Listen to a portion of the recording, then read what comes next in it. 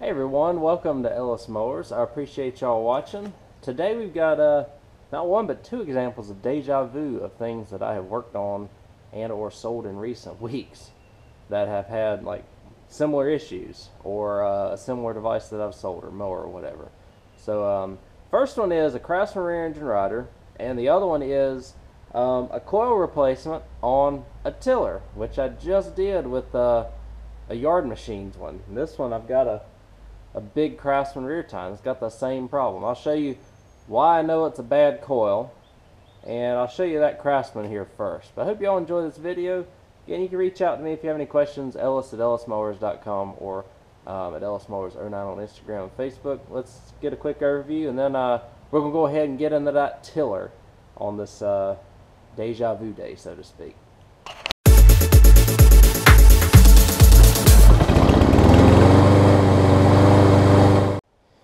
Alright guys, you can see I've been fairly busy, accumulated a lot of mowers here recently, so I'm trying to get things knocked out, that way I can get them out of here. Even working on people's chairs for them, but that's beside the point. We're going to go over to this Craftsman first.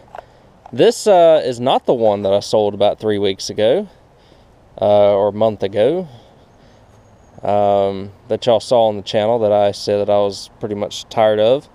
This is a different one. I ended up doing a barter deal. I fixed a guy's John Deere F725.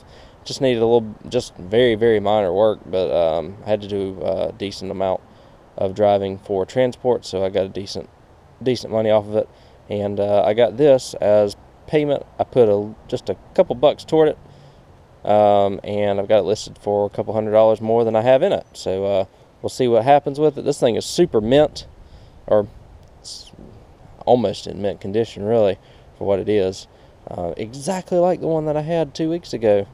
The guy put new tires on it. It runs good. It's got a fuel shut-off switch. His yard is just way too big for this, and I don't know how he got it, but he got it in some sort of trade or something along those lines. And I mean, all the belts are good. The blade's even good on it. It's down there somewhere, but like pretty much all I had to do was put a battery in this thing and do a little bit of a deck adjustment and a transmission adjustment and started it right up, so can't really complain about that. Second thing is this tiller. Remember I had that Yard Machines 5 horsepower tiller that I worked on about a couple weeks ago. Y'all saw it on the channel back in March, and had a coil problem. Well, let me show you how I'm testing the coil out on this.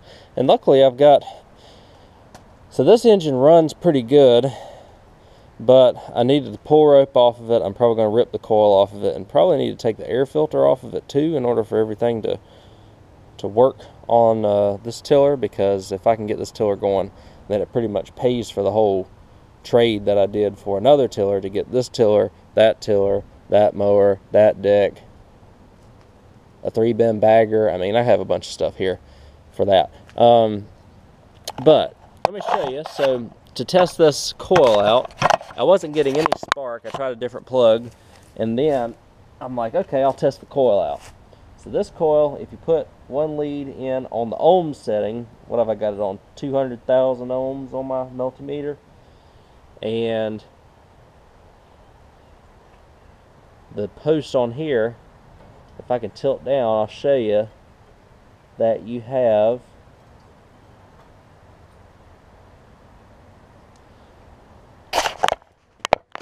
let me do this. You have on this one, you should have like at least like 3, 4, 5, 6 ohms of resistance, depending on the machine. We have 0.4. So that will be explaining why we didn't get spark. Let's go over here to this other one, and I'll show you this one. Let's see if I can get it all in one big deal here. Can y'all see that? I think you might be able to. We'll put one lead on the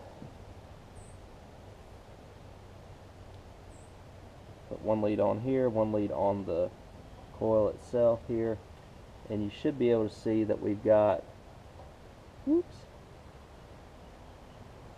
like 5 ohms. So this is a good coil. I've heard this mower, this tiller, this engine run before. So I'm going to take this coil off. As you can see, it's exactly the same as this one. It's the same engine, almost the same era engine too. Bolt on, plug and play. So 2 5/16 are going to take it off. You're also going to have a clip here that you have to unclip in the back for the ground. We'll do that. I'll take it off, and then I'll put it on.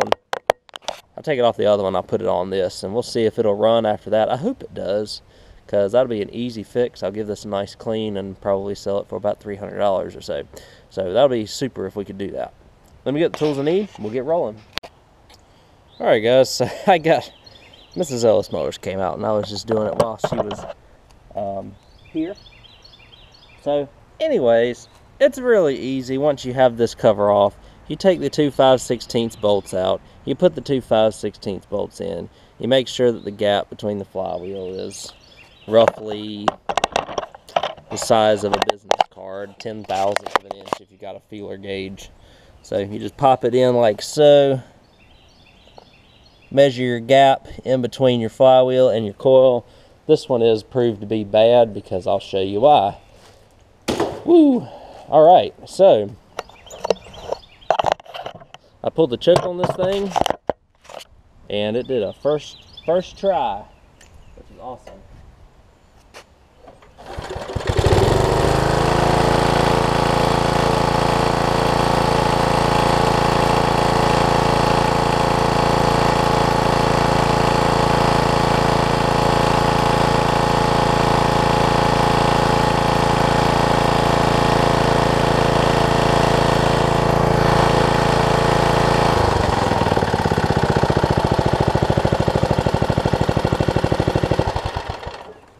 So I got to figure out an air filter situation and figure out the coil wire. So I'll go ahead and do that next. I have the current wire on here, but I don't know.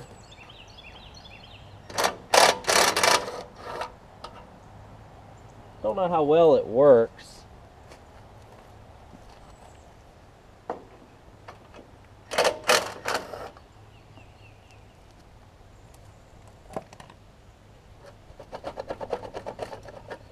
Off.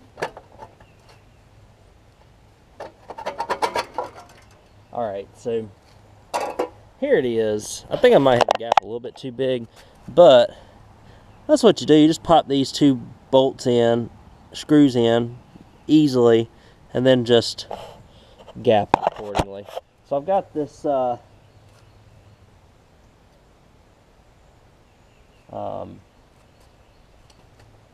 wire, and I might be able to finagle it to get it under this gas tank up through here.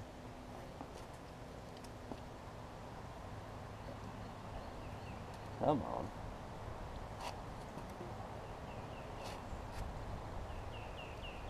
I don't know. We'll get it there. It's gonna be close.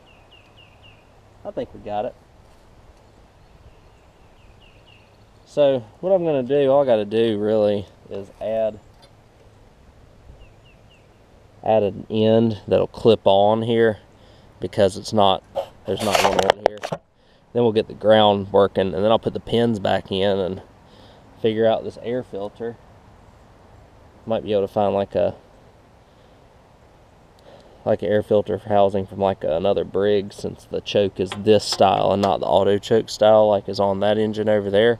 So let me grab my wiring devices and put that on. Alright, so I got the coil wire in here. I just put an end on that wire, fed it up. I actually fed it up through the gas tank to give it enough length. And then I did not put it in there. Oh my gosh, silly me. Let me bend this out just a little bit. Get a little bit more room. But you just want to... I swear I thought I had it in there. Maybe it fell out. Maybe not. I don't know. But just pushing in there, it clips. We'll get that back on when we put the shroud back on. And we should have ground now, because it is attached on the other end. So let me get the cover back on. I'll start it up, see if we've got ground, and then we'll put the wheels on and see if this thing engages and all that good stuff. And we'll give it a nice cleaning, figure out an air filter situation here, and then we will list it. I think it's ready to roll. All right, let's see if this thing will crank and stay running and shut off when it needs to.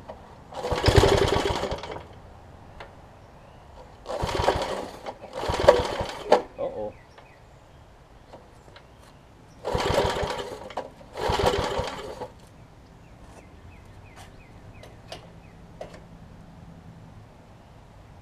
What if it's grounding itself out somewhere?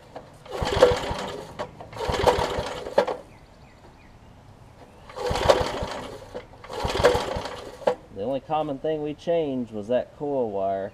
So, let me rip this thing back off and see what we got.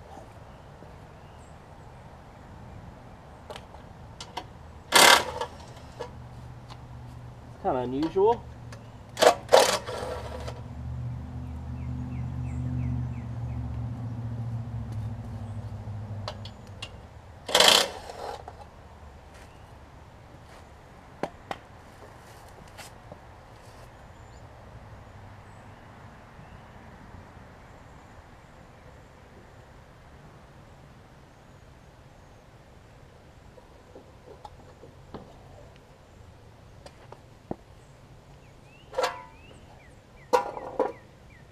Might have to rig up my famous coil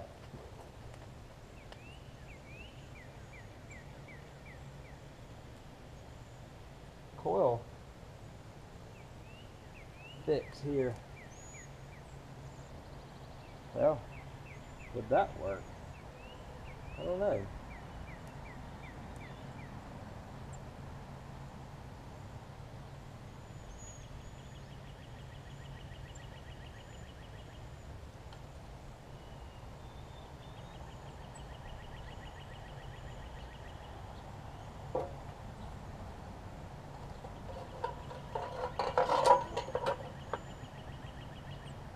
See if it'll run without this.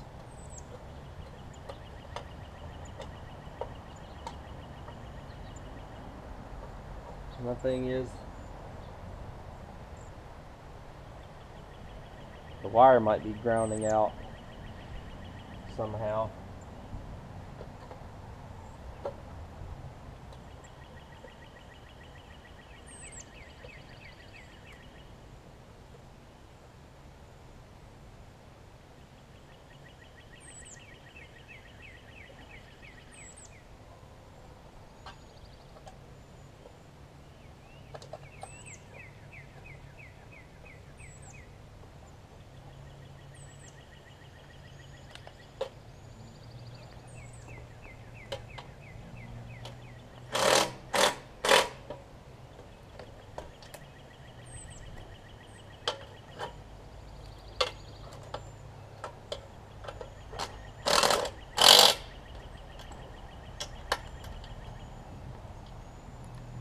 Let's see if it runs now. If so, I'll figure up another way to figure out this coil wire.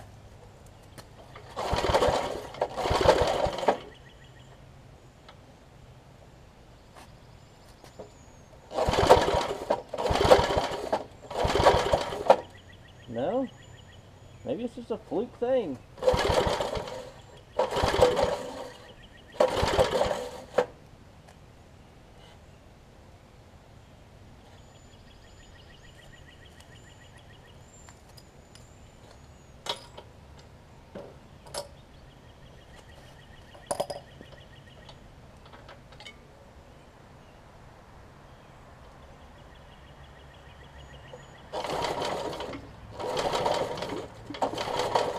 We're getting spark now.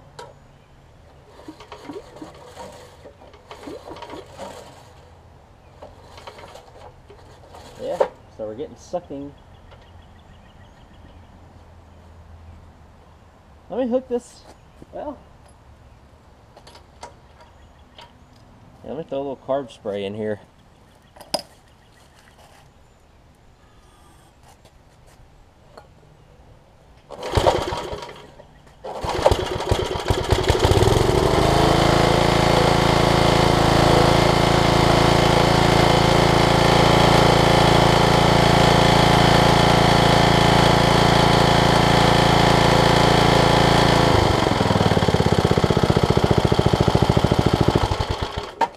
Alright, let me put the coil back on and see if it, or the coil wire back on and see if it'll run.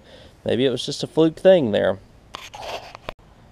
Alright y'all, so I got it to where it will stop with the coil wire. It was just out of adjustment, and what had happened was it just didn't have enough choke to get going. So what I was doing there earlier was not anything pertaining to it. I did bend that a little bit.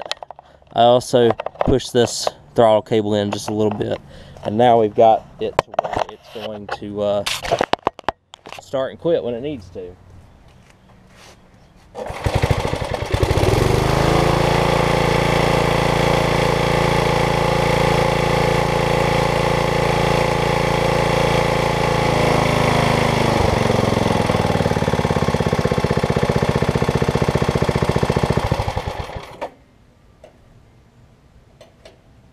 Kind of have to hold it down at the very bottom, but it does work. I might adjust it just a little bit more just to get a little bit more throttle out of it, but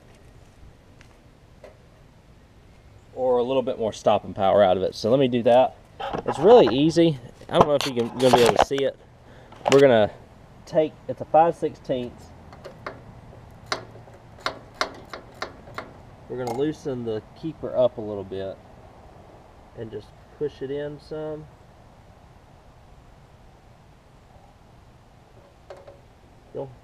We don't have to go very far.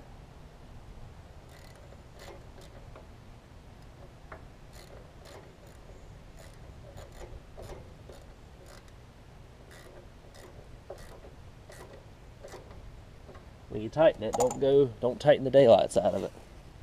So we'll push it far back. Let's see what we've got here. I don't know how well I'll be able to show you, but I'm looking at this area right here. You'll see a little bit of metal come up whenever I throttle it down. Throttle it up right there, throttle it down. You'll see that metal come in that area. That's where the kill wire is.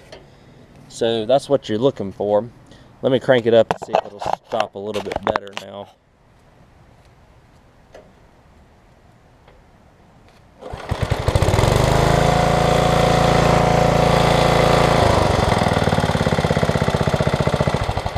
Oh yeah, that's much better, much better. All right, so to roll it around, I had to take these tires and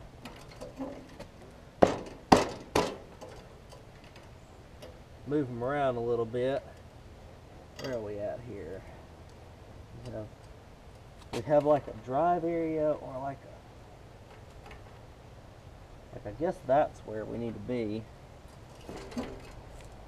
It's like a drive key.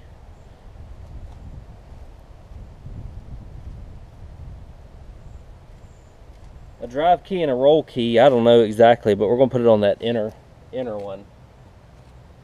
And hopefully we'll have some running action here. Like I said, I just got to put these back in, figure out an air filter, and clean it up, make it look nice, and we'll be done with this one.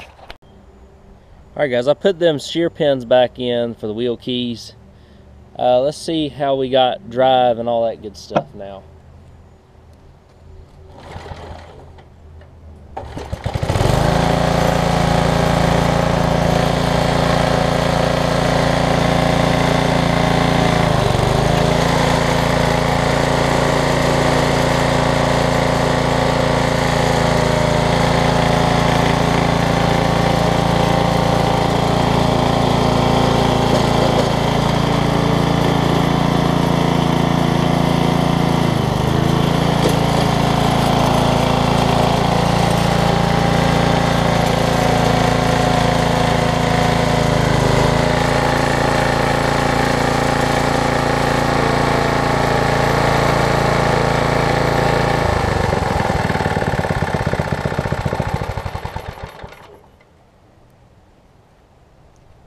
Alright, so I think we've got good enough here. It will not, let's see, in neutral it will not engage. Looks like the time, oh, this is not an engagement. This is an adjustment for the up and down. So it is designed to turn whenever these are going. So it is a direct drive. And I don't know why this belt's on here, because it's a friction disc that we're talking about here. So that belt's just chilling. This belt works fine, and I think I'll just figure out this air filter and we should be good. So let me work on that, and I will get back to you. And next time you'll see this, it'll be a nice clean tiller, hopefully. Alright guys, so here is the tiller completely cleaned. I mean, ready to go. Older, like I said, it's an older tiller. Takes a little bit of turning of the screw here to get the fuel air adjustment right, to get it going. But after that, after you get all that, this thing runs pretty good. Reverse works, forward works, all the other basic functions work. Stops when it needs to. Like I said, everything seems good, so we're gonna roll with it. And I think I figured out, so this is like the forward gear motion or something along those lines, because this belt does turn whenever you put it in like a forward gear. So like I said, I don't know a ton about tillers. All I know is that they work when with transmissions. This one looks like it has a rubber drive disc, and it looks like forward will allow the belt to expand here so that you can have a faster speed possibly, and then you got like a variable belt here or something along those lines. I'm not quite sure, but you can see it kind of moves on an arm, and I think when the arm moves back, it allows this friction disc to propel this belt forward or something along those lines. But everything does work like it needs to. Like I said, seems like it takes a little bit of finagling with the idle screw to get it to start, but for a 35-year-old tiller, I mean, you can't really ask much more.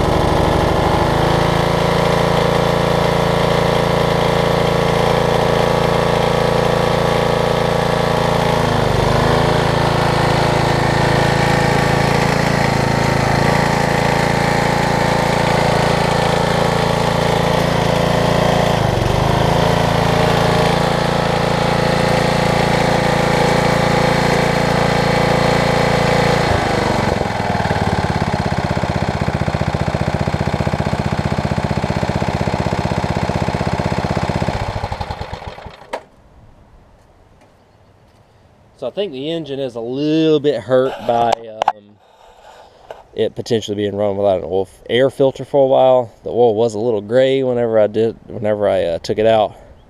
But y'all know these 5-horse Briggs, as long as you keep oil in them, they're probably going to run forever, truthfully. This one shouldn't be hurt to the point where it's going to be used too bad. So I will put one bolt in here, and I'll go ahead and list it because I'm ready for it to be gone, because I've got plenty of other things sitting around that need to get gone as well. And we'll be sitting in the driveway here, and this is one less thing that needs to be here. So we'll wrap this video up next. Alright guys, so here it is. This was, I guess, maybe not the big ticket item for the trade deal that I got for that Maxim tiller, the 80s 5-horsepower tiller that I did on the channel. But it should make my money back and pay for the trip up there, as well as for the value of the tiller that I sold. So that's good. And then that leaves me a riding mower, a second tiller, a bunch of other parts, a bagger, and all that stuff. So I'll make good money off of that. But I was about to say, this thing is one heavy-duty tiller, and I hope y'all enjoyed this video. It's funny because we had Deja Vu. We had The rear engine rider that I'm looking at right here, it looks exactly like the one I sold about 2-3 weeks ago. And we had one that had a bad coil right here, which I just did a tiller with a bad coil. So we had everything going when it come to this. Anyways, thank y'all again for watching. I hope y'all enjoyed the video. I hope y'all learned some stuff. Hope y'all enjoy seeing these old tillers still cruising along here. So I appreciate it. And if you have any questions or anything, feel free to reach out to me, Ellis at ellismowers.com, or at ellismowers09 on Instagram and Facebook. And I'll catch y'all on the next video. See you then.